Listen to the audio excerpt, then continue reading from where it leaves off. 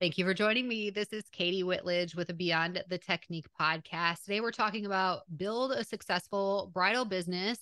We have returning guest Jennifer Alvarez here. It's been a hot minute. Jennifer joined us back on episode 356, where we talked about maximizing your life behind the chair. Now we're going to kind of be talking to owners about maybe not being behind the chair and what kind of business potential you can have, especially if you provide bridal services. Before I bring Jennifer to the mic, I want to just tell you, if you're listening today, you can also watch today's episode on Beyond the Techniques YouTube channel. So go there, click subscribe, and you'll get notified every time a new video podcast launches. I will tell you that all of those episodes are raw and unedited, and it's always fun to see the faces behind the names. So let me tell you about my girl, Jennifer Alvarez. She has been in the industry and licensed since 2002, a salon owner since 2016, and an educator. She has studied at the Redken Exchange in New York City and Vidal Sassoon Academy in London, and has had the privilege of studying with several celebrity artists and business coaches. As the Leo Passage Awards first recipient, she has won multiple photo shoot hair competitions and scholarships. From traveling the U.S. teaching with hair care companies to being a guest artist at beauty schools and salons, her experience and mentors have inspired her award-winning bridal company and salon.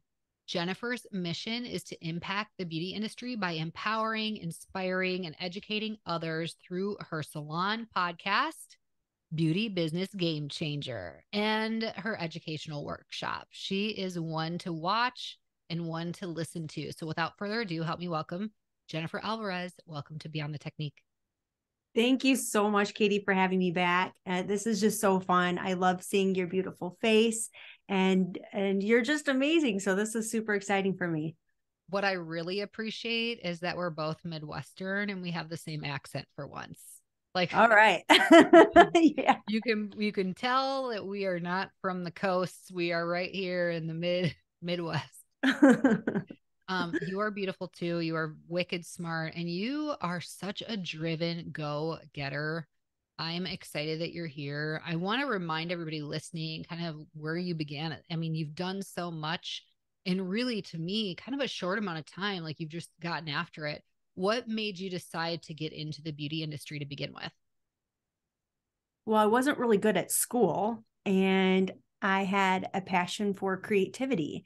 So math and science, not my jam.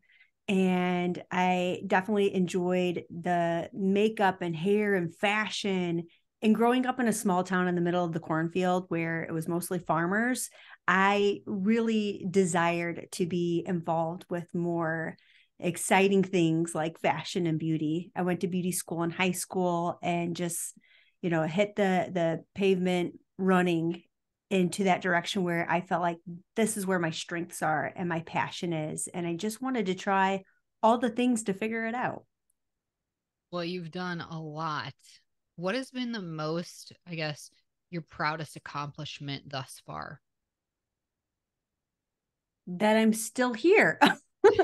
I'm still in the industry. Yeah, gosh, man, I have so many great experiences. I will say that knowing the power and the purpose of having a great coach and mentor in your life is key, I believe, to finding out what's next and staying curious and knowing that there's always more to learn, and that if you are the smartest person in the room, you're not in the right room, and that you need to go find other people that can help bring you to new levels and new challenges in your life to explore all God's purpose that you have. Yeah. And I know that that's something that you like to do now is support and mentor and coach others. So for everybody listening, you need to go to the link in our show notes to check out jenniferjadealvarez.com and see all of the opportunities that you offer in coaching and even online courses that people can get instant access to. I love that you're doing that. I know that we're talking about bridal business today, but tell us about your bridal business. Tell us about Refined Beauty Boutique. Yes. So it first started out with a bridal business, and I'll try to shorten this story as much as possible, but I had a lady come into the salon to consult about hair extensions. And along the way of developing this relationship during a consultation, she says, "My daughter's getting married. Do you do hair and makeup?" I'm like, "Yes, I do." And she's like, "Perfect. I'm going to send you some information. I'd like you to be our hair and makeup artist for a wedding." Well, I said yes, but at the same time, I've never done one. I didn't even have a bridal kit. And she sends me an email. Mind you, I live in the Chicagoland area, and she wants to fly me to Catalina Island, California. 9 girls hair and makeup. I spent all the money before I even had it to buy a kit. I go out there, do this wedding with my husband, and it was just such a success in my mind. I loved it so much that that was when I said the bridal business is going to be born. And I had no idea what I was doing, honestly. And it was in 2016 when I opened up a salon suite, still doing weddings, and it was mostly based on doing weddings, but I knew that I needed to make money, so kept doing hair extensions. Realized I hate working on my own.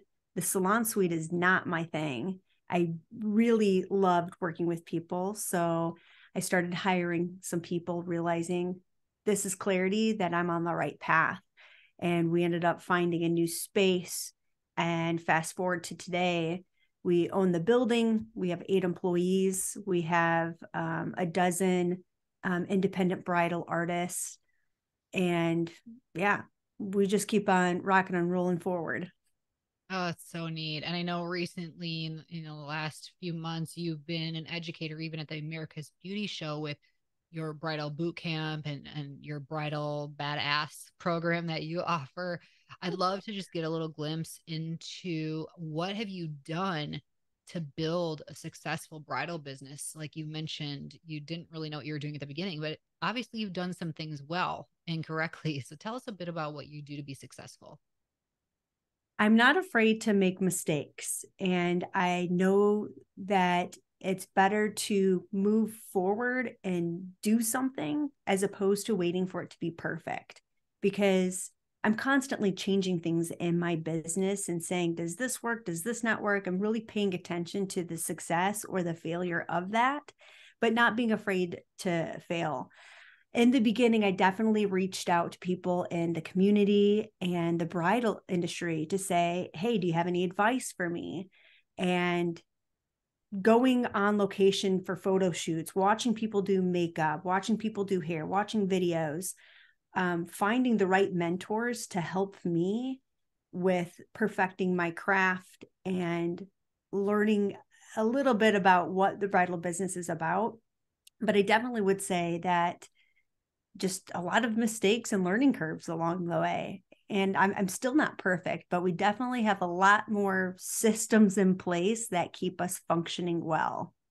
Yeah, tell us about some of your systems that you put in place for your bridal business.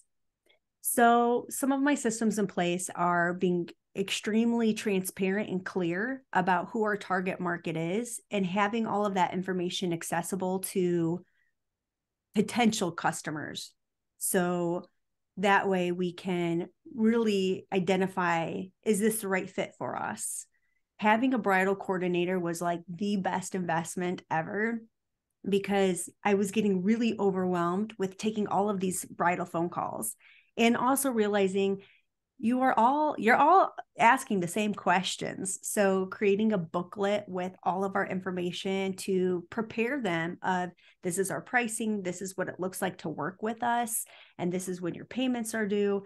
Having those things in place prior to a bride even coming to us was really important. And I know in the beginning, a lot of, and I don't know, maybe you think differently, but companies that are hiding their prices, I think about me as a consumer. I have a budget, big or small.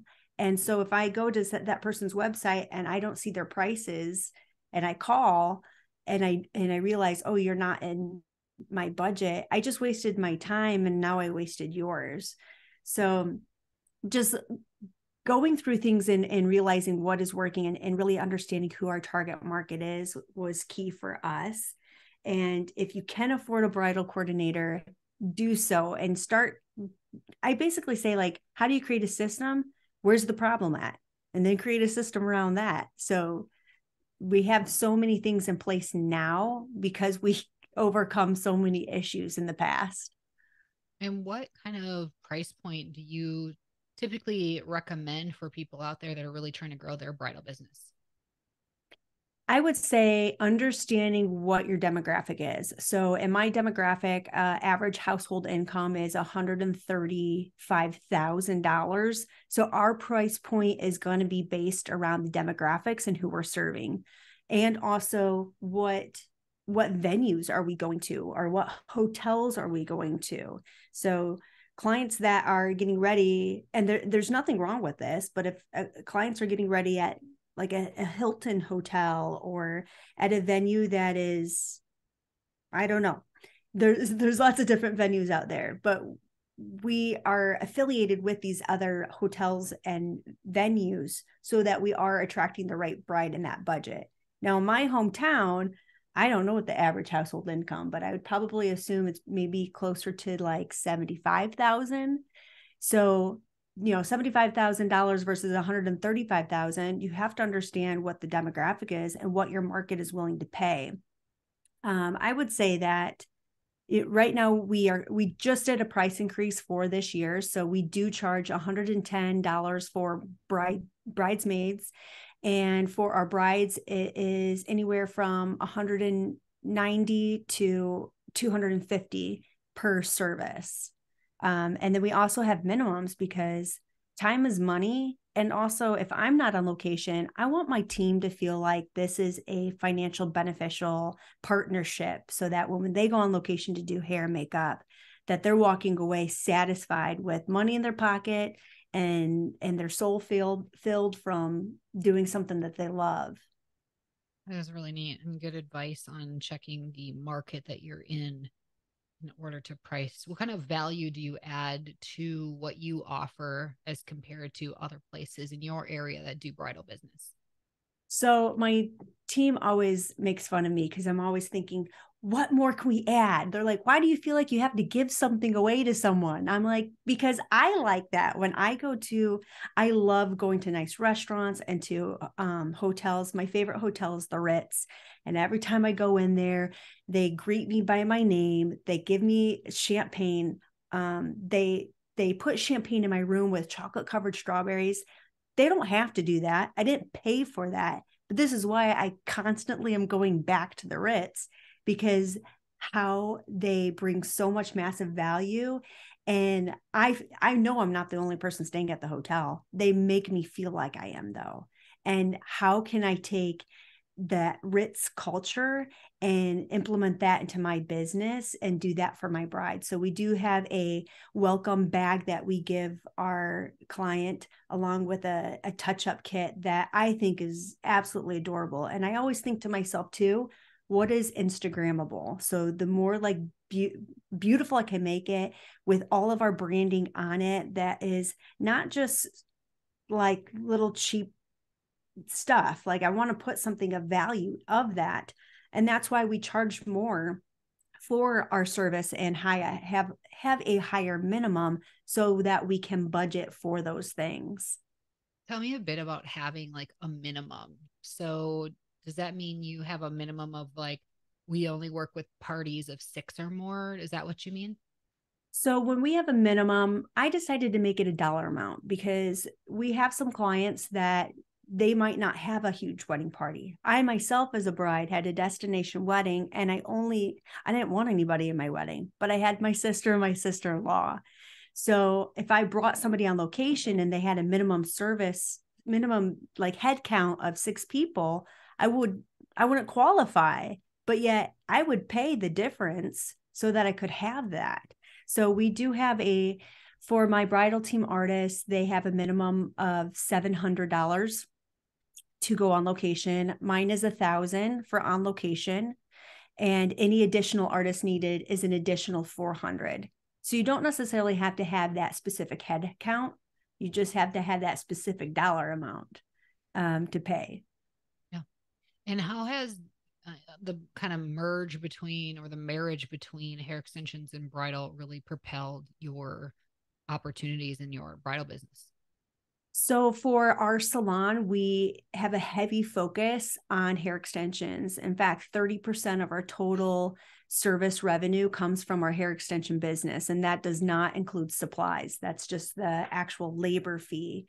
And we find that so many of our bridal clientele are seeking styles that their natural hair doesn't support that. So by offering them, what else can we offer them, right? This is maximizing the opportunity with the guest. So having them come in, whether it's clip-ins or something like a permanent solution like weft extensions, we want to get this bride in our salon as much as possible throughout the engagement, and for several different reasons. And more so because one, it's more profitable for the salon, but two, we build this relationship. So by the time it's their wedding, they feel like family. We've seen them so many times in the salon, and it just feels, I don't know, we as hairdressers and makeup artists set the tone for the morning of, for the wedding. And so when we have that, develop that relationship with them, it just feels like we're there celebrating family. And I absolutely love when that happens for us. So definitely cross promoting our different offerings to the bride. And that's when we create these marketing bridal kits that we send them booklets of all of the different opportunities they have, such as our bridal glow facials and thickening and lengthening hair through our weft extension methods. And I love getting that bride in our door as fast as possible so that we can talk about, is your color and the density of your hair going to work for your desired hairstyle? 9 out of 10 times it doesn't, which is why now we have to talk about what is going to be our color. How are we going to set you up for success for your wedding? How many appointments do we need to have? And I never want to do hair extensions like a permanent solution on a client that's never had them before, right before her wedding. So that's really how we kind of merge both lanes of the business and connect them together. Neat. So you do provide the coloring, hair cutting, and all the things that go along with your bridal business. Yes. Yep. And even some skincare and lashes too. Very cool.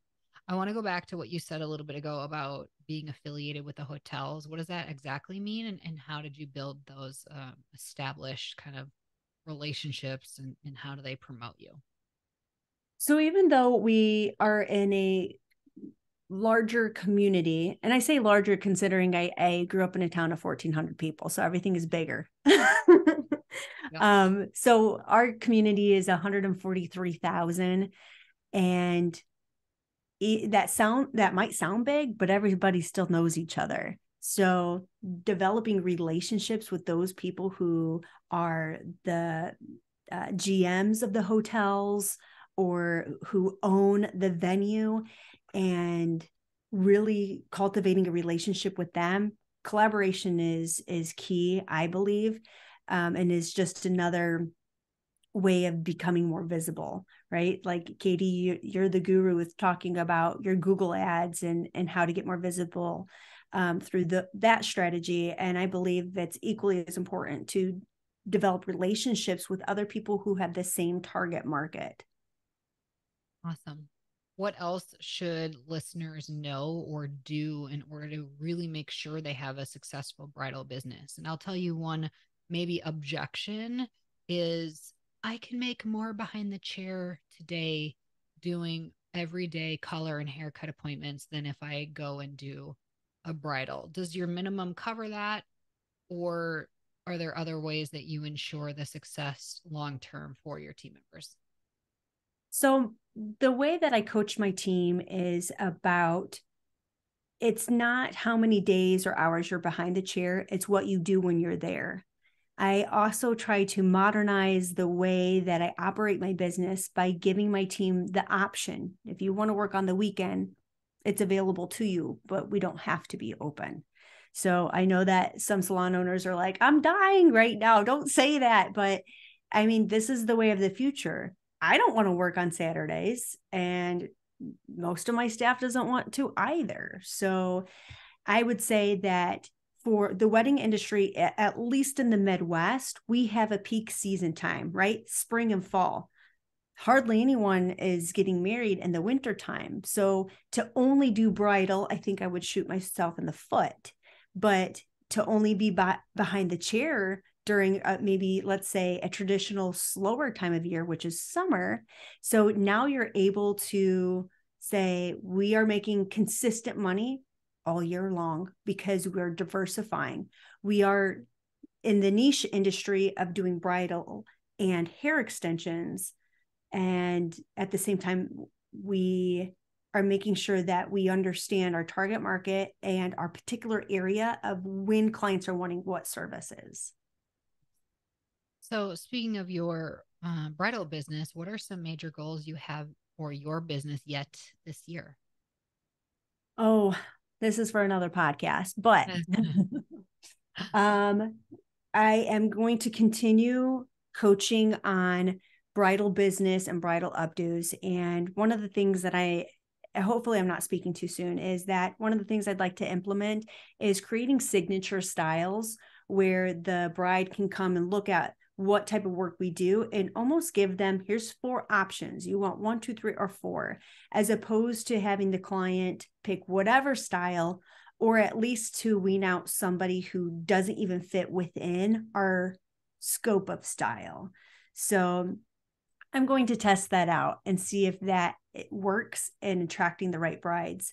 Last year we did 62 weddings and my goal was to do 100. And I will say, with the size of my team, 62, it was a lot. And I still would love to do 100, but at the same time, our extension business is growing really well too. So I'm not so mad about that. We also have plans of creating a hair extension company as well. I think with the quality of what we're seeing on the market right now is not matching our price point, at least. And so something's got to change. So I just really want to pave the way with great education and support to not only my team, but even stretching this beyond refined beauty. So that's a little sneak peek of some of my goals. I think that's amazing. And by the way, 62 weddings is a ton for the size team that you have. That is like, there's 52 weekends in a year. Let's just put that out there. So to do 62 weddings means you're doing multiple weddings on one day. That's a lot. So you're doing amazing. Yeah. Well, I couldn't do any of this without a team. That's for sure. And they're just rock stars and go-getters too. And they're just amazing. So definitely, if somebody's looking to scale and do even bigger and better things, it's like that proverb of, if you want to go fast, go alone. If you want to go far, go together. Yeah, I love that. Well, what would be some final words of wisdom for owners listening today? Oh gosh. I would say get out of your own way and think as big as possible, because if you aim for something extraordinary, then you're going to get close. And don't be afraid to try something new, because you never know when something great will happen. Well, that is highly, highly inspirational. Thank you so much, Jennifer. It is such a pleasure to have you here. I really appreciate you sharing your insights with us. Thank you for joining me. Thank you so much, Katie. And thank you all for joining us here week after week at Beyond the Technique. If you appreciate this podcast, we would love it if you could take a moment to leave us a positive review on your listening platform so that more people will discover Beyond the Technique, where we're here to change the way that you are supported in your business. Until next time, everybody, have an awesome day and stay strong.